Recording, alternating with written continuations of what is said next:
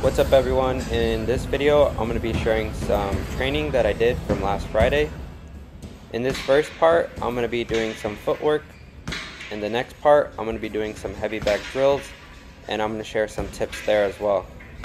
For the beginning, I wanted to get warmed up and practice my footwork and shadow boxing. This is a great way to start your workouts.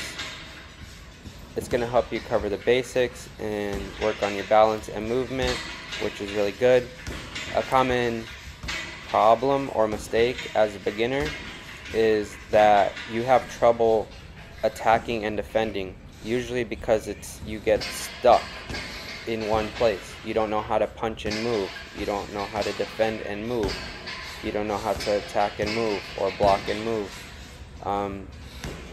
So you want to practice your footwork patterns. You'll see here I'm doing forward footwork, backwards footwork, stepping, power stepping, left to right, lateral footwork, V-step or diagonal footwork, changing up the tempo on how fast I'm moving. Sometimes it's slow, sometimes it's fast, to trick your opponent or to put more power behind certain strikes that you're going to do. So footwork is very important. Also, as a beginner, you're probably going to have trouble on your weight balance or weight distribution. There's times and places where I am heavy on the back leg, so I have a light lead leg, or I'm heavy on the front leg, so I can sit down on some punches. It just really depends. So that's why you need to practice this, so you're aware of your body and how it feels with certain techniques and where your weight is. Okay? Another thing with footwork, when you're first getting started, a common mistake is to cross your feet. You want to usually stay about shoulder width apart so you have good balance.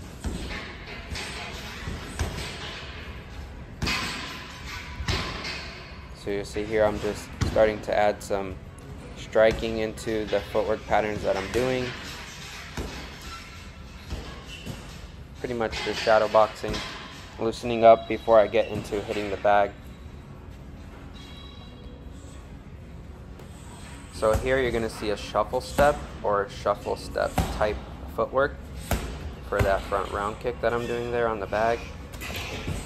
Now I played this video back, and this is actually like my 10th voiceover. The boxing combos that I'm going to be doing are a bit fast for me to break down all of them without making a super long video. So I'm going to kind of give generalized tips as I'm going.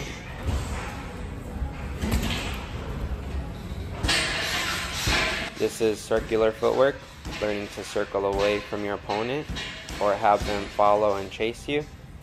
Usually I'll do circular type footwork because a lot of times you don't just want to move linearly back or linearly forward. You need to move side to side and circle your opponent. It's very good for getting them to follow you and your pace. So you'll see that I'm going through some combos. For straight punches, you want to make sure you're getting full extension, your shoulders covering your chin, things like that. Making sure your guard is tight. For hooks, you want to make sure you're pivoting.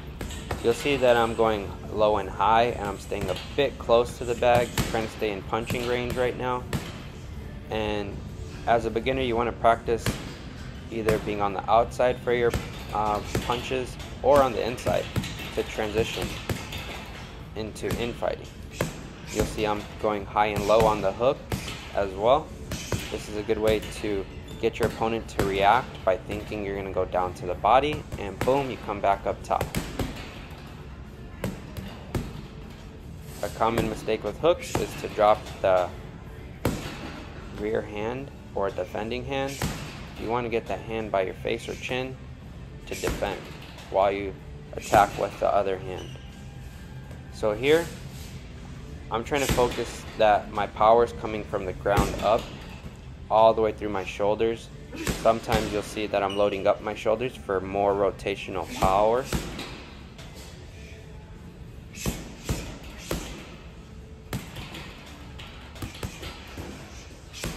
There goes some slip movement, some infighting. using my body to push my opponent away, getting out of there, backing up. You'll notice a common thing to do, or once you get better, is to really start to visualize that bag as like your opponent. Fighting from the outside using your long range weapons, to fighting to the inside using your short range weapons, like your elbows and knees, and being able to transition between those kind of combinations. So now I'm working more so punches and round kicks, and here I'm trying to emphasize in the video that on my round kick I was really rotating and pivoting on my standing leg, but now I'm getting back more into punching. Thing you want to practice with the heavy bag is timing. There goes a low-high combination, low down to the body with the cross, back up top with the hook. Timing of movement. So you'll see how I'm trying to add in my footwork by going to the side, circling, in and out, forward and back. There goes that round kick, really pivoting, turning my hips and shoulders, making sure my guard is up as well.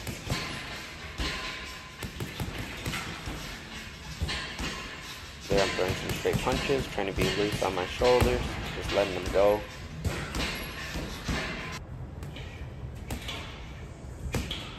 Some switch hitting. You'll see now I'm doing a crash, what I'd call a crash, moving from the outside and then crashing into the bag with a chained move, like cross elbow, cross knee. So for my push kicks, right now I actually felt like I was forcing them. I don't think my legs were warmed up enough. So for push kicks, I'm trying to keep at a good rep, at a good pace. So I'm shooting them out, shooting them out, shooting them out, knee up, drive, hitting with the ball of my foot, making sure I'm trying to get my hips into the kick. But I wasn't warmed up enough and I felt like I was forcing them. So I'm going to transition to the other bag to kind of loosen up the legs and practice that form. I don't know why I did that, but I just wanted to go to the other bag. So here I'm slowing it down. You'll notice that I'm chopping on the same side that is throwing the teep kick or push kick. That's going to be to help counterbalance my weight.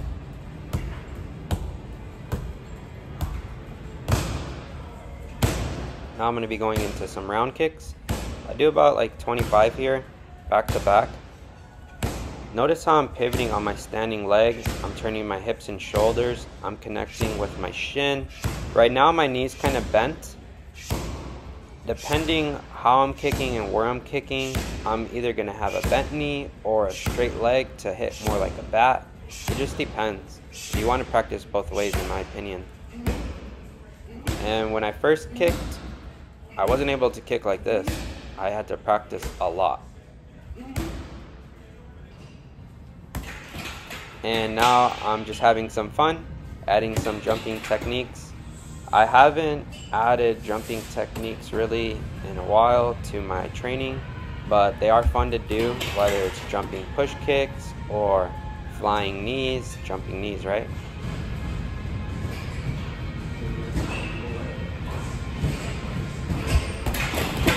Boom.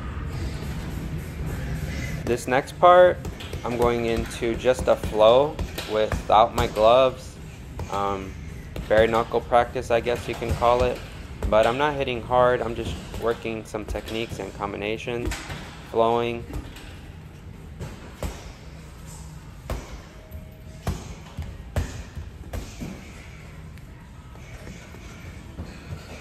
When I practiced Jeet Kune Do, there was a lot of practice with bare knuckle punching on pads, and we didn't really use boxing gloves at all. But when I got more into Muay Thai, we always trained with boxing gloves. I would say if you're gonna hit the bag, just be safe and use gloves, wrap your hands and wrists. You don't want to get injured really unnecessarily, so just train safe.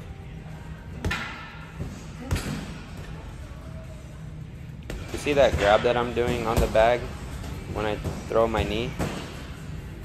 It's because I'm like pulling the bag into me. I'm imagining that clinch.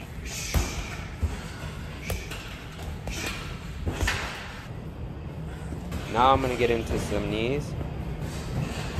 I used to do this more often. I haven't done it in a while, but skip knees are really fun and they're very tiring. It's like doing mini crunches each time you're throwing that knee into the bag. This is also a really good way to scrape your knees. I still have some scabs from last Friday, but I'm all good now. So I'm trying to throw my knees straight. I'm angling them a little bit into the bag, and I'm trying to find my rhythm and tempo, staying on my tiptoes so I can keep driving the knees. And I got a good clinch on that bag, so I can also pull the bag into the knee, right? You're pulling the person into your knee. So it's a little bit of a push-pull movement. You'll notice that my head is kind of close to the bag. Sometimes my forehead is glued onto that bag as if I'm clinching. Jumping push kick, because why not? And now I'm throwing some more knees. I was honestly just trying to burn myself out. I had like too much caffeine, so I just figured I'd throw more knees and practice that technique of jumping and kneeing at the same time. The drive.